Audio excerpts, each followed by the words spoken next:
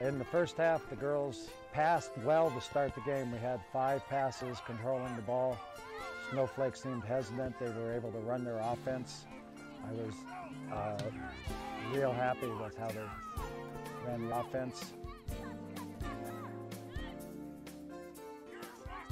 Snowflake committed a handball in the box, which led to a penalty kick. Michelle Wing put that away very efficiently. First penalty kick we've taken this year, and we were happy to get in. That was the difference in the game. There were very few shots on goal the whole game, half as many as there were in the Blue Ridge game. So a lot of the game was played in the midfield.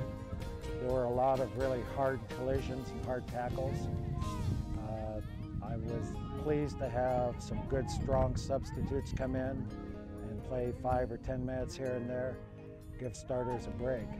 Shanna Coleman's back to full strength on defense. She came on really strong today. We improved on a lot of things. We're getting more unity with the team. We're spreading the field, and we're able to get passes to the people that we want to. We're doing a lot better, and it was a good win.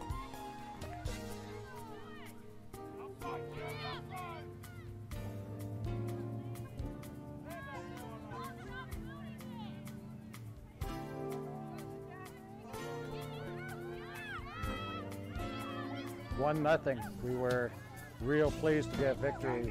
We didn't beat Snowflake at all last year in 2 meetings. The girls played really well in the midfield. They controlled the ball, they passed well. It was a big improvement over the way we played on Tuesday. So I'm real happy.